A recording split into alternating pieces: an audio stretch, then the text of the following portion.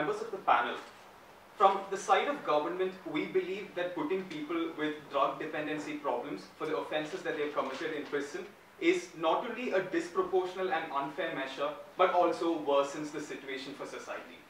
We're going to tell you that fundamentally, the standards that need to be met to put people in prison are not met in the case of people with drug dependency problems. We will also tell you that society has contributed to this problem, and so it's only fair that society also takes upon part of the responsibility for these people.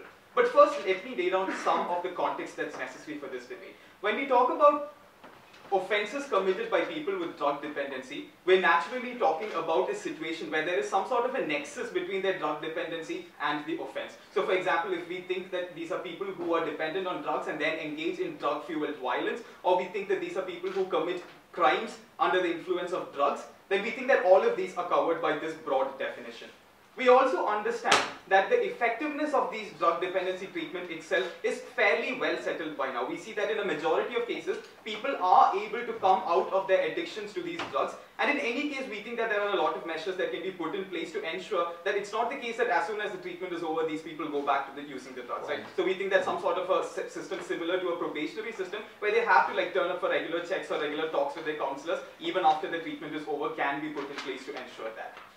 What we mean by this the reason why we think this sort of a model is necessary in a context like this is fundamentally because we think that there's a difference between the idea of prison and the idea of treatment that we're talking about here. We think the purpose of prison, as well as the purpose of medical treatment, should be to keep society safe, but in different ways. For prisons, we think the reason why we put people in prison and exclude them from interacting with the rest of society is because we think that there is no way in which these people can interact with society without causing harm to society. So if these are people who have consistently displayed a trend to commit crimes against society, we think that it's okay to put them in prison. But what is the difference with people who do these crimes consistently, even or otherwise, as a result of drug dependency? We tell you fundamentally that there is an element which mitigates their culpability.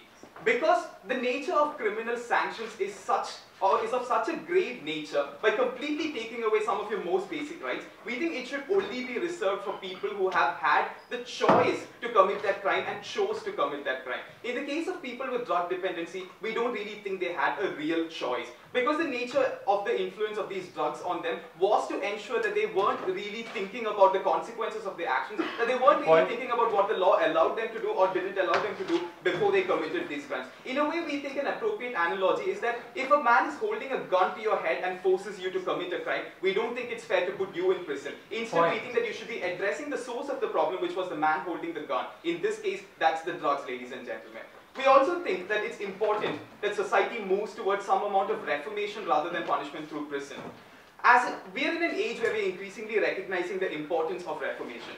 We understand that this is important for two reasons. First is the fairness angle, which is that these are not really people who have committed these crimes, so it's not fair to punish them through prison. But more importantly, these are indeed individuals who can very well be integrated back into society, and these are people who have the potential to contribute back to society. We think reformation is particularly suitable for a situation where if you can address the root cause of these things and allow these people to lead perfectly normal lives in society subsequently, we think reformation is indeed the fair and suitable thing to apply over here.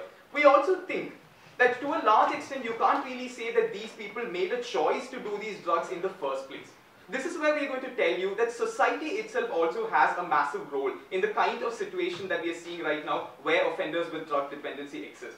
We see in society governmental policy that has consistently failed to control the access of drugs to these people. We see governmental regulation, governmental steps that have failed to convincingly educate people about the harmful effects of starting these drugs in the first place. We see that we live in a world with a media where the usage of drugs is something that's often glorified and is indeed something that serves as a strong temptation upon people, particularly when they are of the vulnerable youth category. So we think that in many ways the systems that currently exist in society have contributed and didn't really give these people a real choice to decide to make when they decided to take drugs for the first time in their lives. And we think that you cannot even say that at any point of time, the start of this problem itself was also a decision that these individuals made.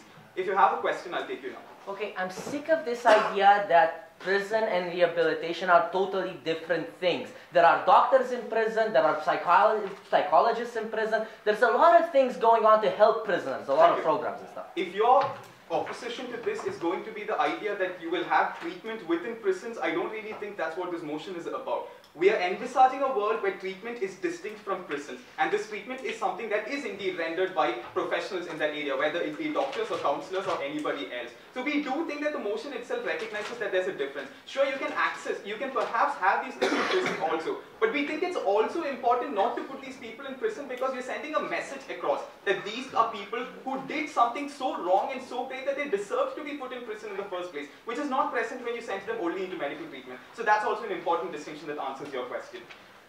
Finally, we also think that this is a system that that the status quo where we send them to prison often is a system that places a great burden on society. Because traditionally, we understand that the cost of sending somebody into prison is not inexpensive for society to bear. We see that, for example, the cost of incarcerating people, where they have absolutely no ability to productively contribute to society, is indeed so high that society ends up paying, in effect, for these people who have been put behind bars. On the other hand, we think that if they can undergo this treatment and if they can be rehabilitated and brought back into society, we think there is a possibility that they can indeed contribute back into society by leading perfectly normal and integrated lives. So we think that from an economical point of view also, it makes sense for societies to be investing and even bearing the cost of allowing these people to undergo such forms of medical treatment rather than simply putting them in prison. What I told you essentially is that at a principled level, we think criminalization should be placed on individuals only when they had a real choice to commit the crimes.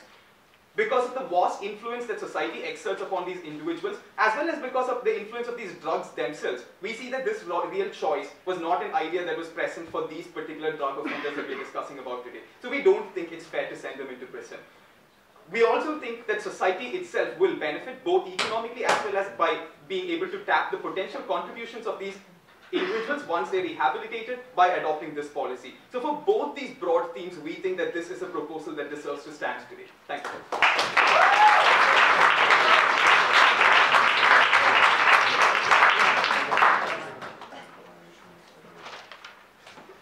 Thank you, Mr. Speaker. What the government proposes to do is basically decouple crime and punishment, and that will have a much greater harm to society, and it's something that we cannot afford to accept. So let me get into it here a bit. The world that they view is basically when you have a drug dependency, you commit a crime based on a drug dependency, that you should be able to just go to a treatment and not go to prison. Now that's wrong, because they don't get into the details of the type of crimes that can exist there. So if you're a drug-filled maniac that's totally dependent, you stab somebody horribly to death, treatment for you, no prison. That's not right. And it's not right because it's unfair, it's unfair to society because it undermines society's principles that crimes and punishment should be matched up. But it's also unfair to the victims and the families of the people that are killed. They're talking a lot about fairness to prisoners. We can't forget the fairness to the other people in society. We can't forget the fairness to the victims of these crimes. Okay, so let me say a couple of things. I'm going to say, one, that their drug dependency is not distinct from other important issues in society, and that non-distinctness, if we follow their their principle, will lead to worse outcomes. The second thing, I'm going to say more about how this decouples crime and punishment, and then finally, how this is going to hurt the cause of drug liberalization, and how we think that's very important in this debate. The first thing about this not being distinct. There are many issues in society where people have problems that cause them to commit crimes. An example might be anger management or road rage. Now, by their principle, a person who's under this type of psychosis or has this problem, perhaps in part fueled by society through violent movies or through praising force, we're basically allowing that same principle to say these people who have road rage should be able to get off. That they should just go to a treatment. So long as you go to a treatment, no prison. We don't think that's right. We think that means that men that abuse their wives and for a reason because they were angry are going to be able to say, well, just send me to treatment. My dad was bad to me. Society was bad to me, and therefore I should get off. That's nothing in this world that we would want. Yes, closing. But would you support it if the cause of his rage could be removed by that therapy? Okay, so let me respond to that. Now, imagine we could remove the drug dependency. Let's imagine we could remove the road rage. Even there, and this goes into my second point, is you still need to punish crime. We are totally okay with having treatment to have people remove these problems that may fuel crime, but we still think crime needs to be punished. Now, this is going to be a bit of a case for why crime and why prisons, or why punishment and why prisons. We want the punishment because we think it sends a signal to society that crime should not be accepted. For all of us who are still sane thinking, we will want to know that we shouldn't do bad things because we can end up being hurt for it, we can end up going to prison, we can end up limiting our freedom. Now, the other thing about it is we think prisons are good for punishing crime because it can be applied to people of all social classes. They haven't mentioned any sort of punishment associated with their treatment, but prisons are particularly good because if you're rich or if you have some other thing you can't get out of it, your freedoms will be limited. So that's why we think prisons, and very importantly, prisons can also have treatment. So basically what we're doing when we're saying their case is we're getting rid of any sort of punishment, which is very, very bad with this. Yes, before I go on. Do you not think that the same idea of medical treatment can also be applied without distinction to people, whether poor or rich, if they satisfy these conditions? What's the difference? So the problem with your model is that you're going to decouple crime and punishment. So you're going to let people claim that they have some problem that, and that they should get off of it. Now let me bring this to let me say two things about this. There was a very nice example from the Prime Minister about, well, what about if a person has a gun to your head? Okay, and they're going to, you have a choice, commit a horrible, horrific crime or get your brains blown out. Now it's very hard for many of us to accept, but the moral, the ethical thing there is to have your brains blown out. Now what we can do, it sounds rough, but that's the moral thing to do here. Because when you can see this is how we consider people who were in distressed situations committing crimes. We often have more empathy for them, just like we have more empathy for the drug users, but we still think those people should be punished for those type of crimes. So the people who collaborated with all sorts of regimes that do horrible things, it's a very comparable situation. Morally, we think those people should also be punished. Now going on, and this is my third point, oh no, let me say a little bit more of the problems with decoupling crime and punishment. It's the long-term negative effects. So basically, when we speak in analogies again, what you have is people will no longer continue to obey, you'll have less obeying of the law for their hand, and you basically undermine this long-standing tradition of fitting crime and punishment. Now the third thing I want to talk about is how this is going to hurt the drug liberalization cause. Now, for all of us out there who are law-abiding drug, I know, contradiction in terms. Some of you are, depending on your country. But many of us think we should have a right to ingest into our bodies what we want, and that as adults, whether it's alcohol or marijuana or LSD, we should be able to do those types of drugs. And now what's a credible problem with what is being presented to us by the Prime Minister is we will see an increase in the claims of drug dependency and crime. Now that's going to feed into all the forces in the world that want to eliminate and reduce our ability to use drugs. They'll be saying, look at the statistics. Our drugs are associated with crime. Look at all the people we're having to treat. Therefore, we need to clamp down on drugs even more harshly. That's not the world that we think we should live in. We think we should live in a world that, one, punishes crime, but two, promotes freedom to the greatest extent possible. So, what have I told you? I told you, one, that there are alternatives to what they're proposing. You can have drug treatment inside prison. So you can get the benefits they want without giving up. The second thing that I told you was that keeping crime and punishment associated to one another. Second thing I told you was that the drug dependency is too close to other problems that are perhaps societal driven. For example, anger management issues, that we shouldn't adopt their principle because it's going to allow excuses for all other sorts of crimes. Third, I've told you that prisons are good at punishing crime. They hit all classes of society, and by limiting freedom, something that our side values, that these people are being punished, and that we think that it signals a good thing for society, and that it will reduce crime. And then third, and importantly, is that this will hurt the cause of drug liberalization. What we're going to do is associate more strongly the drug users with criminals, which we don't believe is the fact. So for those reasons, we should oppose this motion.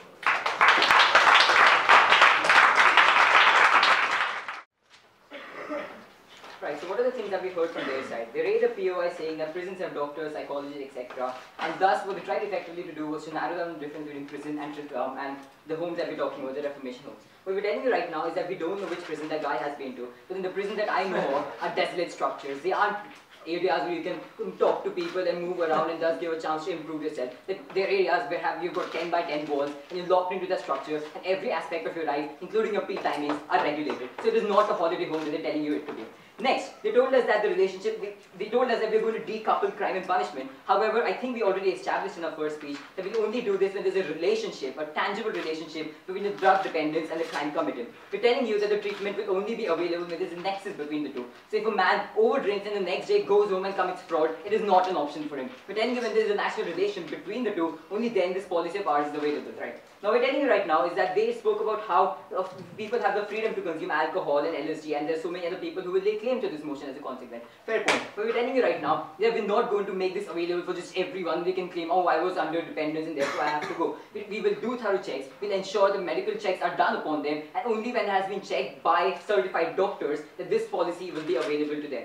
Next, they've also told us that if the moral thing to do when there's a gun in your head is to get your brains blown out. Now, it's easy to stand here and say that, but when you're at the receiving end of the gun, that is not really a choice for you. And I think that is important for us to understand. When you're there with the gun pointed right towards your head, it is not an option. The only option that you have in this circumstance is to do what is being asked for you to do. And in this situation, the gun that we're so talking about are the drugs, because you're dependent on them. Now, the things that we need to tell you right now, and this is also a rebuttal to their argument saying that prisons are good at punishing, that in fact prisons are going to exacerbate the situation. Because here's how it goes, right? A man who's dependent on drugs gets into prison, right? So now he's going to have a certain degree of resentment at the society not having understood his situation. And he's going to have a certain degree of hatred towards society because society never gave him the chance, to actually do something good. And the only fault that he committed in this time was to take take some drugs and thus become dependent on them, right? So this resentment that might be there within him, and it coupled with the fact that prisons being desolate structure, we don't have the opportunity to interact with other people. We're just locked into your own head, with the only thing to keep you company are the voices in your head. In this situation, what is this man going to do? He's going to come out of the prison at some point of time, and his resentment towards the society that he already bore is only going to increase, and that is only going to further crime and punishment, because this man now, who maybe originally disliked the society, is now going to hate it with all vehemence. So in this situation,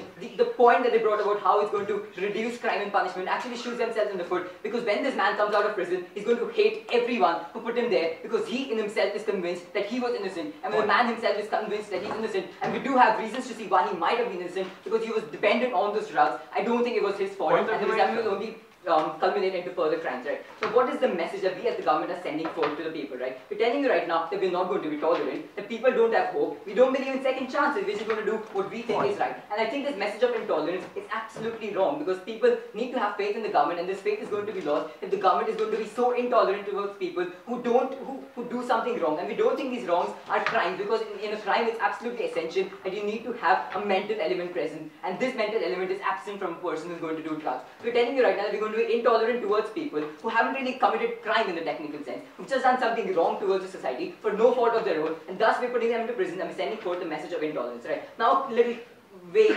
So let's compare what was going to happen if you have prisons, and let's compare what's going to happen if you have treatments, right? I already told you how prisons are a bad place for these people to be in the current situation, right? We're telling you right now that treatment in this situation is actually going to improve their condition, and it's also going to solve their dependency issue, because we're giving them a better environment, we're giving them a chance to interact with people who are there in similar environments, who face similar situations, and we're giving them the option of talking to such people, to seeing what's actually happening in the lives of others, and we're letting them come out of their shell, because of which they entered into dependency in the first place, right? So putting them into prison is going to make them more lonely and more desolate. Giving them treatment is not doing this. So it's actually a high possibility, and I wouldn't say that if it was highly probable, is that when these people meet others, when they have this open environment, when they get the chance, the second chance that the government is providing them with, these people will actually not revert to crime and come out as reformed citizens who won't do crimes again, because they did them when they were addicted to drugs. And second, they would also not do them because they would see that society has given them a second chance, right? So we're also telling you that this will not only reduce the crime rate in general, we're telling you that this will also reduce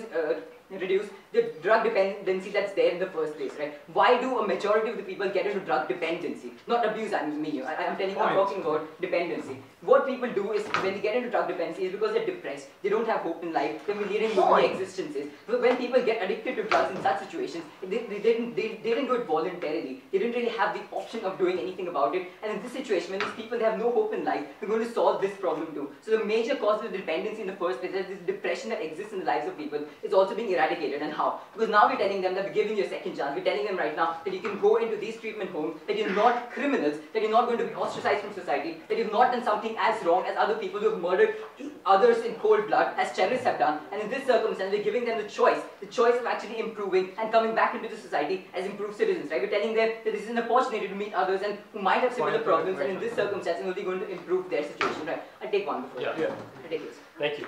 We may be open to treatment and then punishment, or punishment and then treatment. But how can you eliminate punishment completely for people who say in a drug? We're telling you right now that we're eliminating punishment completely because what they've done is not a crime. That is the stance that we're trying to take. And I'm sorry that I have to say it in the DPM stage because the PM made it evident enough. In a crime, a mental element needs to be present. There needs to be mens rea, and this mens rea is absent when a person who's dependent upon drugs and not abusing him for leisure like LSG people often do, is dependent upon them for his survival in the status quo, is doing such a thing. We do not believe that it is a crime. We think that it is wrong and might be addressed in a future purpose, but it is not a crime. It is not equivalent to a person going and raping a woman just because he wanted to. It is not equivalent to terrorist attacks. It is not equivalent to just cold-blooded murder, right? So we're giving them this open environment and treatment houses, and we're giving them the chance to get out of this depression. So what is our model doing right now? A, we're not ostracizing these people, and we believe that these people still have hope, and we're inducing faith in them because we're telling them we're giving you a second chance. Next, we're actually removing the root cause of the depression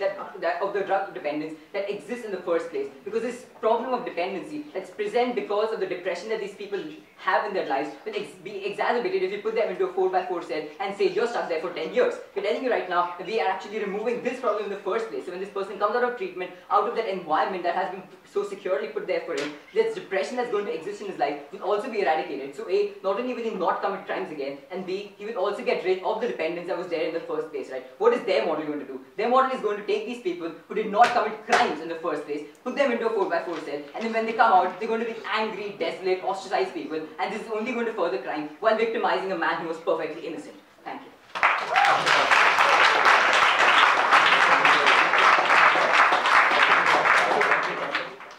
Thank you, Mr. Speaker. I'm going to talk mainly about what we seek to believe the biggest problem on the government eventually think is around the word choice. But what we want to phrase it like is a decoupling from individual autonomy when it comes to the whole portrayal of their case. And we think that's incredibly problematic when it comes to crime, to punishment, but also when it comes to individuals themselves. Whenever you assert that an individual has no autonomy whatsoever over the choice, over the action of taking drugs to begin with, over the action of doing whatever those drugs might let you to do, over the choice of what do you do in those spare, lucid moments you have between taking the next dosage overall, where you have the choice of getting treatment or getting more drugs, we believe that's incredibly bad. And it's incredibly bad because it leads to a lot of problems in our society, and we think that those are very bad to begin with. Before I go into that, I'm going to bring some points of rebuttal.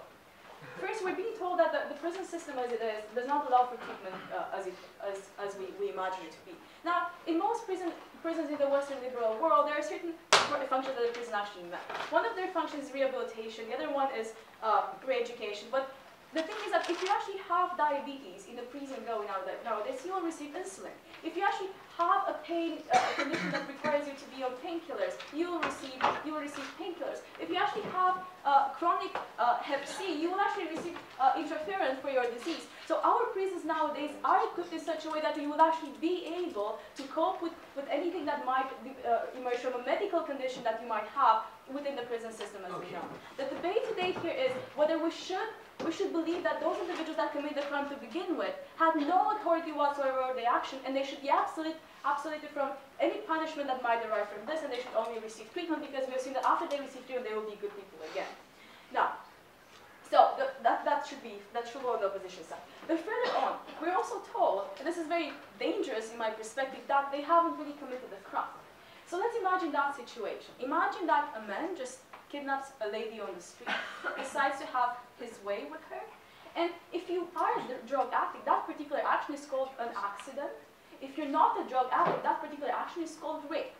So if we don't, the question here is, what criteria do we use to actually define the crime? And we believe that the only criteria that we can use as a society is to judge the action itself. Now, there are certain things we do consider when it comes to the influence on those particular individuals and the actions they might do. But the legal system actually deals with those situations. And there are very many examples of this, but one of the most relevant examples is the mental illness example, because that is a situation in which there is no question whatsoever that having a mental illness was your fault. So in that situation, the prison system actually deals with that. The legal system deals with that. How does it deal with that? You go to a mental facility. We believe that is a case in which going to another facility in the prison is justified, because there is no question on whether you had a choice on having the mental illness or not. But there is a question in the situation of taking drugs to begin with or not. Because imagine the kid in the neighborhood or in the village or wherever being presented with the choice of taking drugs. So you're assuming that society overall contributed to that choice in such a way that there was no whatsoever autonomy of that particular individual in any of those particular situations. But imagine the same situation without not taking drugs. Imagine the kid coming from an orphanage that never took drugs, that was always discriminated by society. That particular individual, under the case of the government, will actually suffer the same blame of being called a criminal just because he didn't take drugs. So a lot of societal conditions actually confront us with making a lot of choices that might not be good. We believe that society is very bad in those terms. We believe that if that is the criteria, what society does to us, then that should be the criteria, not whether we take drugs or not. I'll take it now. If you're okay with sending the 14-year-old who was pushed by social and peer pressure into trying drugs for the first time to prison, then you must also be okay with removing any sort of protection for juveniles who commit crimes, because it doesn't matter that they didn't really understand what they were doing. Well, I think that whatever is consistent in our case, we will have to say we're consistent with that. But the question here is that you have a lot of, you didn't really argue that having prisons at all, that having punishments at all are the way we should go in society. Why is that, and why you cannot argue for that? Because we have established role for punishments and for prisons to begin with, right? So we do believe that if you commit a bad action within our society, there should be a signal that for all the others, that action should not be committed again. And that's very important. And you take that away without having the prison system to begin with. So the question is, who should go there? And as a society, we settle the question very simply. Say that if we can prove that there is no mental capacity whatsoever for you to make that crime, we'll go to another institution that has the same protection level for the society, by the way. And not if there is no way for you to go out unless there is a very clear way of you being able to go out afterwards. But further on, we do believe that that's actually meant, on one hand, to actually protect the individual himself within a system, but also it is the punishment that will actually affect all the individuals in society to the same extent by taking freedom away and then protecting the society further on. So from that perspective, having prison system is good, but also, we also believe that the criteria to set what crime is the action itself. Now, when it comes to actually ameliorating for any other effects, the judicial system, as you know, is good enough for that. We think we shouldn't really settle the question for it as it is. Because we do have degrees of crimes happening in our society, right? If you prevented a crime, you'll get a bigger punishment than if you haven't prevented the crime. So those kind of things are taken into account, but eliminating any type of punishment and any type of rape has a lot of bad consequences in our society, and we should not have that to begin with. Now, as I told you, the biggest problem is that we assume that that particular individual has no choice whatsoever. If we assume that that particular individual has no choice whatsoever, we actually take away the humanity of that individual to begin with. We take the autonomy that individual has to begin with. It is an insult to every kid coming from a bad situation that made a good choice, that saw the possibility of making a good choice and did so. So from that perspective, we do believe we have to differentiate between people coming from bad environments that made good choices and people that didn't make good choices whatsoever. There is no situation which you can imagine that there is no choice whatsoever, no autonomy whatsoever. AJ pointed out that even in the very radical example that the government brought to our attention, there is a choice that you can make, and there is a better choice you can make also. But the other problem in the example is that we cannot take the drug to the stamp. So from this perspective, we cannot take the society to the stamp. So from this perspective, there is no retribution element that will actually repair the situation for the society. But what we can do is make it clear that there is such a thing that regardless of the state that you are in, even if you're a drunk driver, that's another example that we have in our society. So if you decide to drink something, you are drunk, you might be a drug addict from that, alcohol addict from that perspective. If you drink and drive and you kill someone, you go to prison. And that is the type of thing that we have to bear in account. So we have those examples, we deal with them. But we believe that it's important to tell society that if you made a bad choice to begin with taking drugs, there are ways to get out of it. But the way to get out of it is not to commit a crime and go to the treatment afterwards. So from that perspective, because there is a crime to begin with, because the crime should be punished for the well-being of our society, because prisons can be formulated for treatment, we beg you to oppose. Excuse me. Thank you for the floor. Now, firstly, what we want to establish as the closing government here is that we don't think that absolute retribution as such should be a basic principle for any policy that should be a criminal policy. We think that resolving social problems and having a better society later on should be the criteria for measurement of something. We don't think that justice and retribution as itself is a value enough for us to outweigh the values of the stability of our society and of lessening crime rates in our society. And that's what basically is our philosophy today. But to move on to our case, I will not talk about my points in the future, so I don't waste my time. One, what we say about the deterrent factor. They say, you know, the deterrent factor will not exist anymore. Nobody wants to be sick, even if we say that this is a disease. Nobody wants to have that disease. Nobody wants to be a dirty crack addict. We already have that sort of deterrent. Second deterrent that we already have, if we don't have jails, is that because our families are telling us that that's extremely bad. And our society is constantly telling us that that's bad. The fact that they're not going to jail doesn't send a message that this is outright good. So you already have that in reality. Now, about rationality, and that's very important here. Now, we already have a rationality as a category in our legal system, right? We have the murder of first degree, we have the murder of second degree, in relations to how rational you were in that time, and what were you thinking about, and how did you do it. So basically, we already have that category.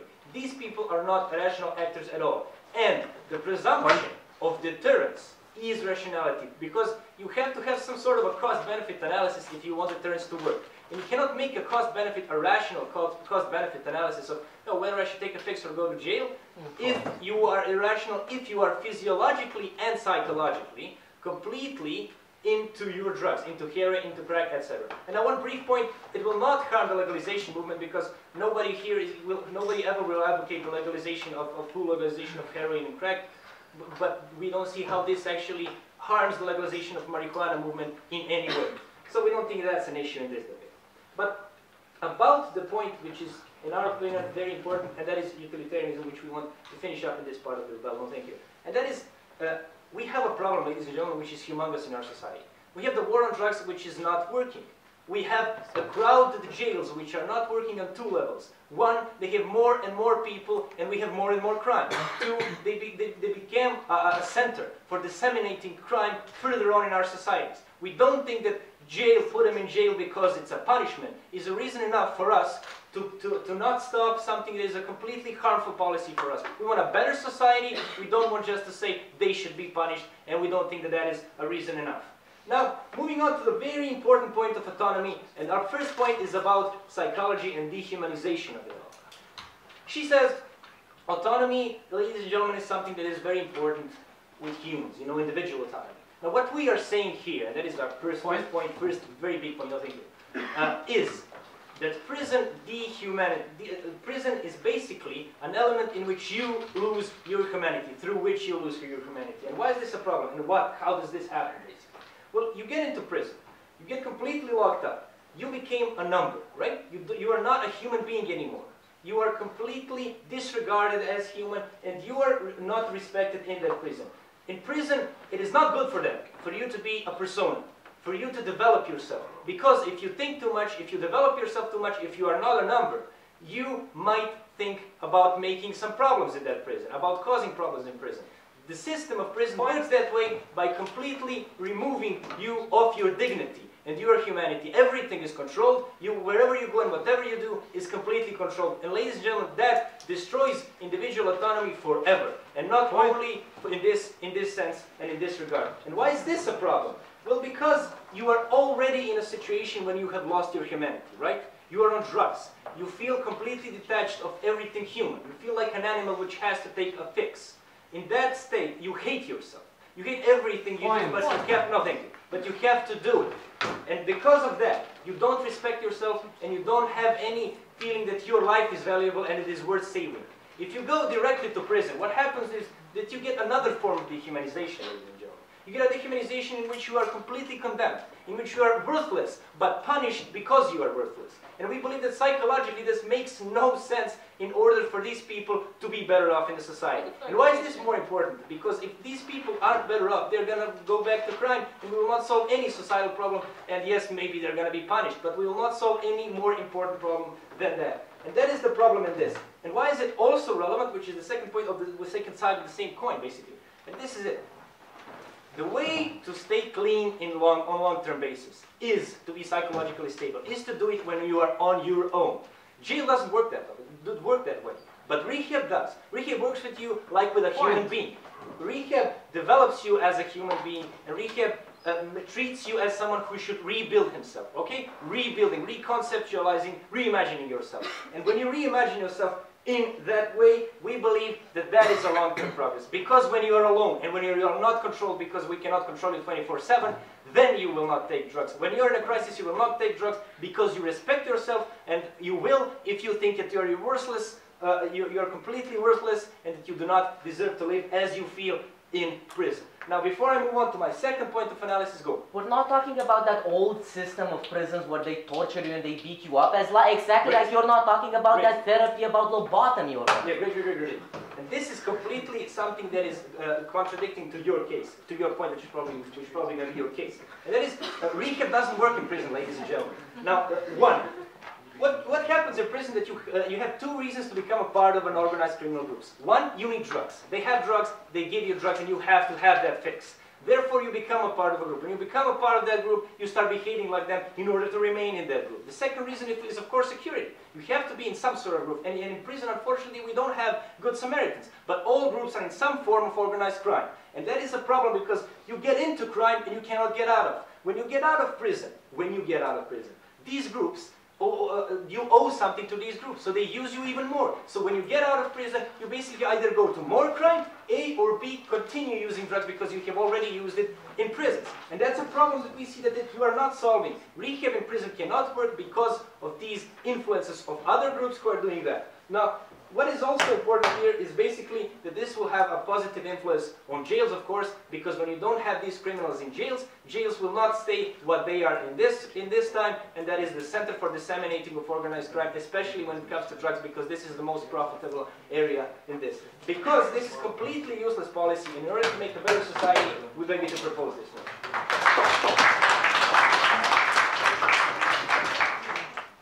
What these guys are telling you is basically that if I want cool friends, aka as in the first government, I have a gun to my head, I am entitled to do anything in the world because I have been my friends put me up to.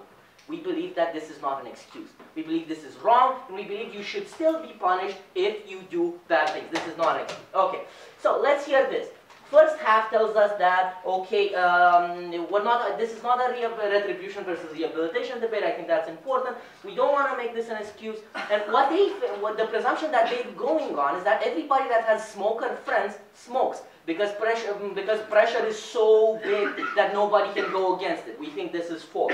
The second of all, we believe that the first half also told us that in their country, prisons are really bad and not free and not whatever. In my country, we don't have rehabilitation at all. Obviously, we're talking about places where both of these things are working properly. Okay, second of all, they were knifing each other about the reasons people take drugs. First half told us depression and friends. Second half told us something about how you want to take drugs, so that's why you go to make cool friends. Whatever, we don't care. And now let's go on to the second half. Tell us that this is, besides the fact that it's an excuse, that prison dehumanizes you and makes you feel worthless. Well, no, and for one thing, and they also tell you that if you try to get educated and if you try to change yourself in prison, that means that you're going to be seen as one of those people that might cause problems. So essentially what they're telling us is that if you're trying to change in prison, that's making you evil. Well, we don't believe that, we don't buy that. There are people who educate themselves in prison and go out of prison and become nice people and working in society very well. Okay, and yeah, okay. Sure. Now let's go on to who exactly are we talking about, then to the preferential treatment that was going to be my extension. This is the purpose of prison, which is also going to be my extension. And how does prison help people, which is also going to be my extension. Sure. Now, preferential treatment. What that policy is basically saying is, did you steal money? You are a bad person. Did you steal money for drugs? That's kind of okay. Did you steal money like Jean Valjean because you didn't have money to buy bread? You're an evil person. Go to prison. We believe this is bad. We believe this is fundamentally wrong.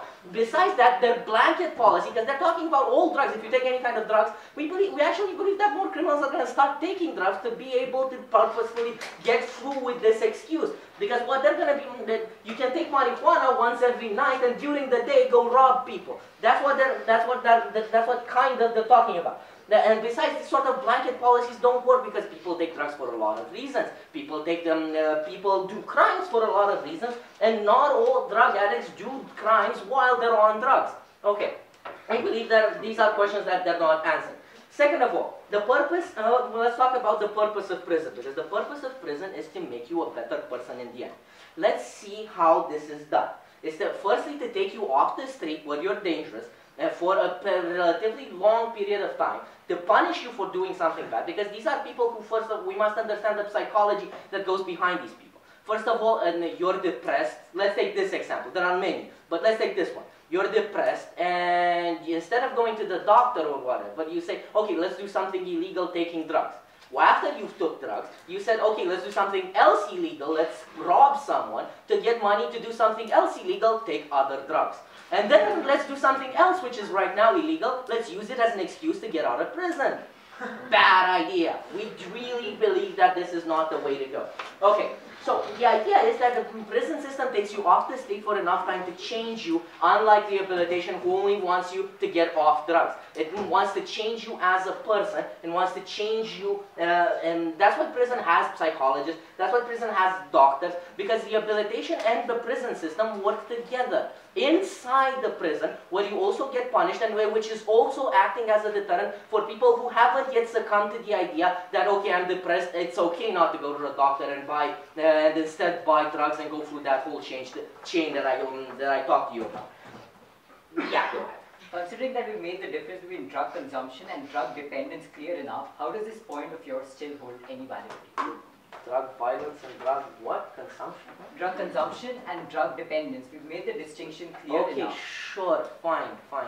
So it's okay. So criminals will now become drug addicts, not just consume drugs. Fine. We believe that people who murder other people would do this to avoid going to jail for life. We believe that people who would go 5 years into prison would become cocaine addicts to avoid being 5 years in prison and instead going into a fluffy rehabilitation center for 5 months. We believe that this is a legitimate excuse that people will use in real life. I would use it. I definitely would. Besides that, I have friends that I don't do drugs. I have friends that do drugs. I don't do drugs. What is this? Okay. Furthermore, let's see how prison actually helps everyone involved for every reason. They tell us about the people that do it because of peer pressure.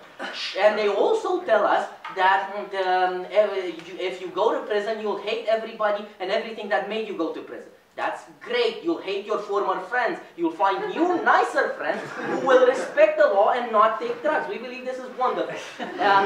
Even if this doesn't happen, at least these mostly are juveniles. So it takes you away from the juvenile committee for your high school friends that made you do weed because it was cool. It takes you away from that and puts you in an environment where you can't do drugs. And when you come out of there, your friends will most probably have moved away from their parents' house and not be there. Also celebrities. Celebrities do drugs because they have too much money and nothing to do with it. And they just want to have fun or whatever. Or they take that pressure off as well. They make you unhireable. They make you live off of the money that you already earned, and that just makes you into a nicer person. And also the people with depression. In prison, you get treatment for depression. That helps you out in the long run as well. So, for all these reasons, let's talk about them again. Let's not give criminals an excuse to get out of jail free card plus weed. Let's skip this step of nonsense and let's try to actually punish the people who deserve to be punished instead of legitimizing the, oh, I was drunk, so what? I didn't notice that she didn't want to have sex. I was drunk. Who cares? This is the exact same kind of excuse. Oh, I puked. Sorry, I drank too much. That is not the kind of excuse that we want in our society, and we think that prison can get rid of that. Thank you.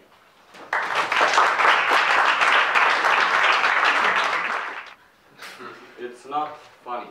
And if anybody of you ever knew an addict that's trying to kick his habit, that's trying to rebuild his life and the family that's going through him, through all that he's going through, trying to help him and failing again and again, you realize it's not funny and it's not easy.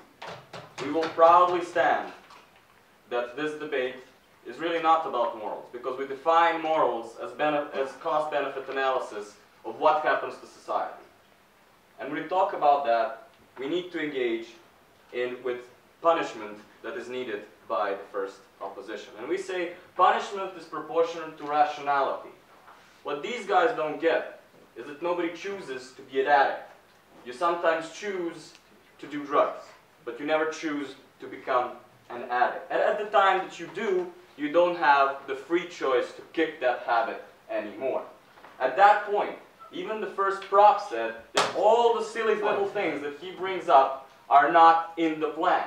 Because we're talking about people addicted and people doing criminal actions because they are addicted. So rich people also are not in the plan because they don't tend to do criminal activity in order to get the fix. This simply doesn't happen to them because they have unlimited money. The other point that the opposition brings us is that they say, well, people feel safe, and people should feel safe, therefore you should punish them.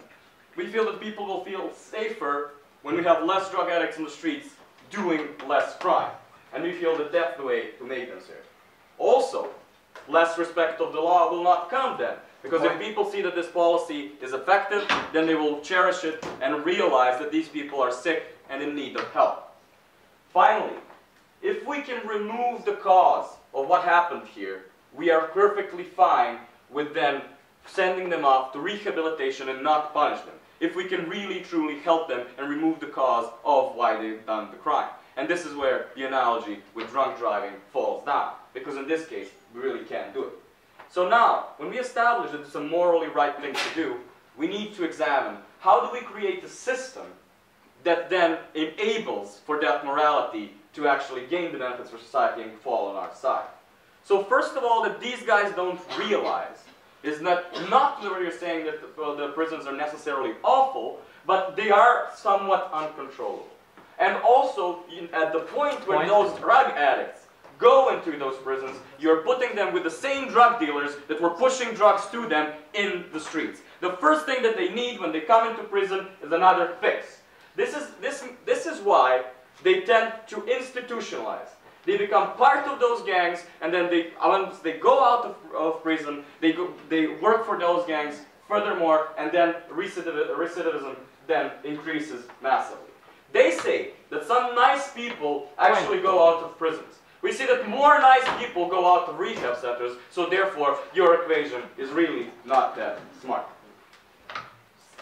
Second of all, they have an idea of how we can have a cross-section between two policies, that when you have rehab within prison.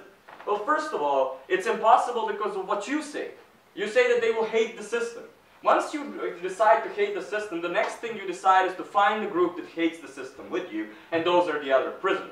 So this is why you will tend to organize in that group and reject the teachings that you've been given through the prison. Second of all, you can't have it both ways.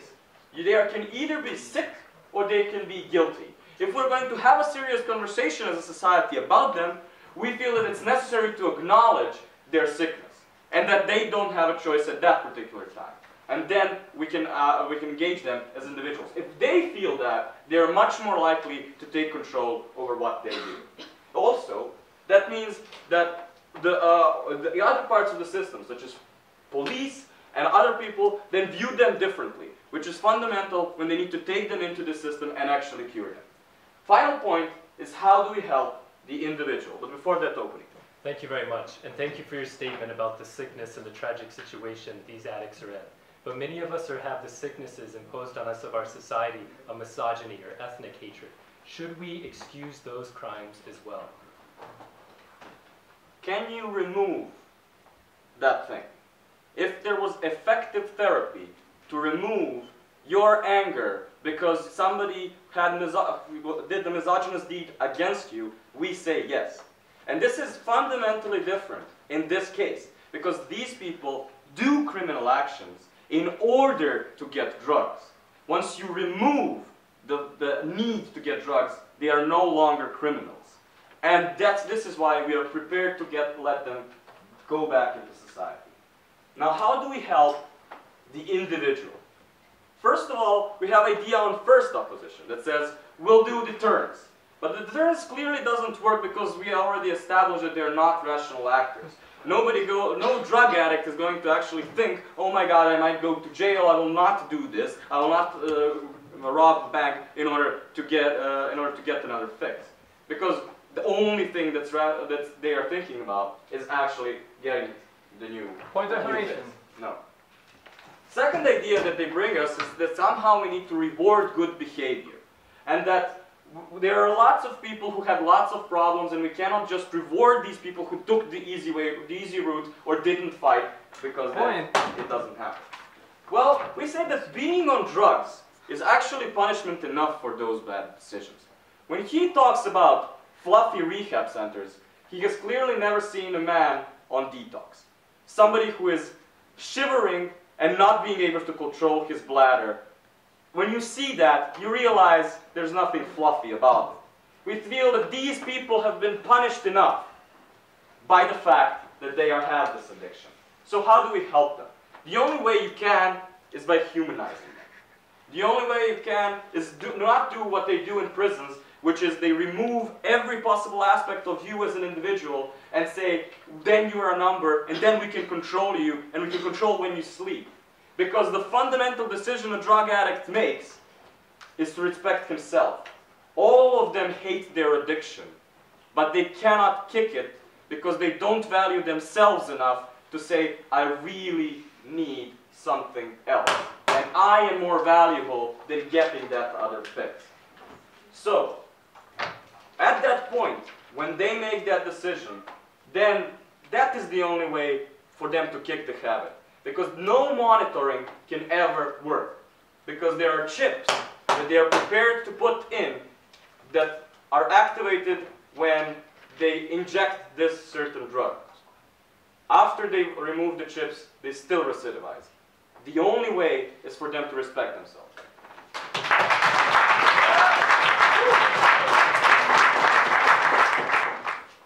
Thank you very much, Mr. Speaker. I have no less than 5 points for you today. So first of all, I'm going to talk about freedom of choice in the case of drug addicts. Now I'm going to move on to discussing the effect of treatment upon these prisoners. Then I'm going to talk about what's actually going on in prisons and what the government wants us to believe.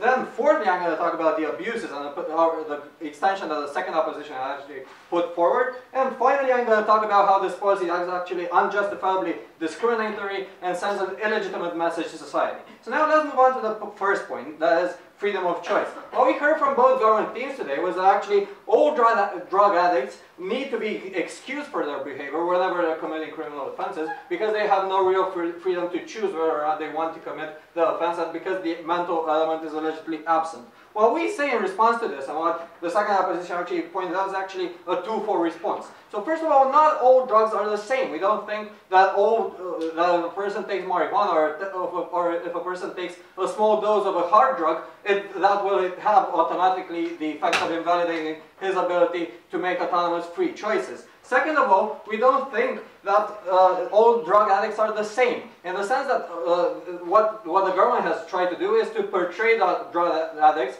as people who are actually ended up having to take drugs because of society, because of ineffective regulation, ineffective education, and so on and so forth. However, we say that drug addicts are actually different. We have celebrities who voluntarily, freely choose to do drugs. We have people who do drugs out of curiosity. We have tourists who go to Amsterdam to actually try weed there. And we think that these people make informed choices to take drugs. And then we heard from the second team of the government this distinction, which we say is unworkable, between drug addiction, between just consuming drugs and becoming a drug addict. We don't think that this distinction actually holds, because people know in general that most drugs actually cause addiction, and when you decide to actually consume a drug, then automatically you consent to a risk of becoming addicted to that substance, and we believe that it would be illegitimate in this circumstance to actually say that no, you actually didn't have a choice. You had to take those drugs, you became addicted out of a fatality, as the government would like us to believe. Secondly, let's talk about the effect of treatment. We don't think that actually medical treatment works in all circumstances, and secondly,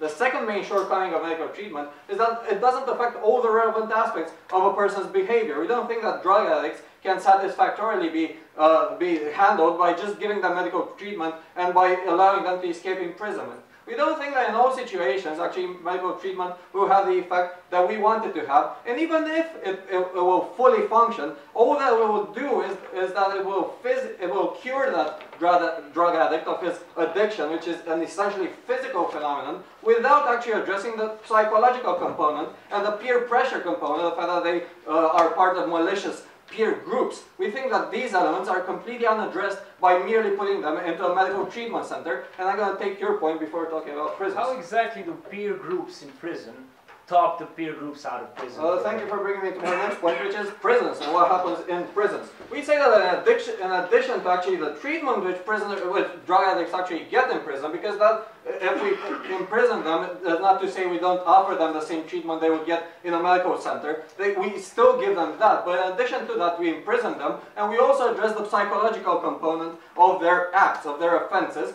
Plus, we make them, we offer them punishment for their acts, and we think that's important as well. So, what we heard from the first speaker and second speaker of the second government is actually that prisons are institutions which are designed to humiliate people and are inhuman, and putting offenders into them is actually an illegitimate practice. However, what we say is that rather than having the purpose of humiliating offenders, prisons merely have the purpose of changing people. At least modern prisons do. It's not like in those old American movies where guardians take advantage of prisoners and beat them up as they will. We have things like human rights and prisoners' rights, and we think that in prisons there's actually a controlled environment which minimizes the chances of organized crime groups actually forming in there. But in addition to this, most importantly, what happens to a person if they go to a medical treatment center for a while until they become cured of their addiction, and then they are released without actually facing also a period of imprisonment in addition to this period of medical rehabilitation? We think that in most cases, and most often than not, they will go back to the same peer groups which actually force them to do drugs in the first place. And this component is wholly, completely unaddressed by giving them solely and exclusively medical treatment. Whereas in modern prisons, which actually work again, we have things like psychologists, who actually go and work with these prisoners in order to minimize the chances of them coming back to the same behavior which caused their imprisonment in the first place. So we think that by failing to address this important component, by failing to minimize the chances of drug addicts actually going back to the same pressure groups, in fairness, yes, without their addiction, that's nonetheless likely that they will go back to their old habits, whereas by putting them in prison, by telling them that that's actually wrong, and by re-educating and rehabilitating them, we actually address this worry. But by focusing on people like celebrities who you claim had a real choice, you're impliedly telling us that you agree with our case if these people didn't in fact have a real choice when it comes to that. So why don't you deal with that part of our case? Well, I believe I've already dealt with it quite comprehensively in my first point, in the sense that celebrities are perhaps in the best position to actually make an autonomous free choice whether or not to take drugs, because they are most often not part of such peer groups. And even if they are, then we should put them in prison to make them change their behavior. I mean, I think this argument holds for celebrities as well. Now, moving on to the fourth point, and more specifically to our extension, which is mainly focused on abuses. We don't think that criminals are naive, and we do think that they will do everything that lays within their powers to actually escape imprisonment after committing a certain crime. And we think that this is particularly strong in relation to premeditated crimes, where people could actually try to become apparent addicts or even full-on addicts, in order to escape punishment for a horrendous, horrific crime they are planning to commit. In those cases, why should we actually allow them to take advantage of this policy, blanket policy, which is indiscriminatory? Well, we don't actually understand why it's indiscriminatory now, because the model proposed by the government was not entirely clear. But in any event, we don't see why anybody should be allowed to take advantage of this. And indeed, the message we're sending is not that drugs are good or acceptable in any sort of way, but we are sending the message that this is an acceptable excuse. And this brings me to my final point, which is that this sort of message is completely illegitimate and could potentially go down a slippery slope. So in these circumstances, shall we actually say that drug addicts didn't have an autonomous choice, they had to commit an offense in order to secure the funds they needed in order to buy drugs? But how about people who are just hungry and want to steal food? Why not give them a defense as well? Why not extend? Where else could this policy potentially extend if we start a slippery slope and if we legitimize excuses such as this one? And there have been examples in the opposition case in relation to alcohol, drunk driving, and so on. And we believe that adopting this policy could potentially take us on this dangerous route. So for all these reasons, we beg you to oppose this motion.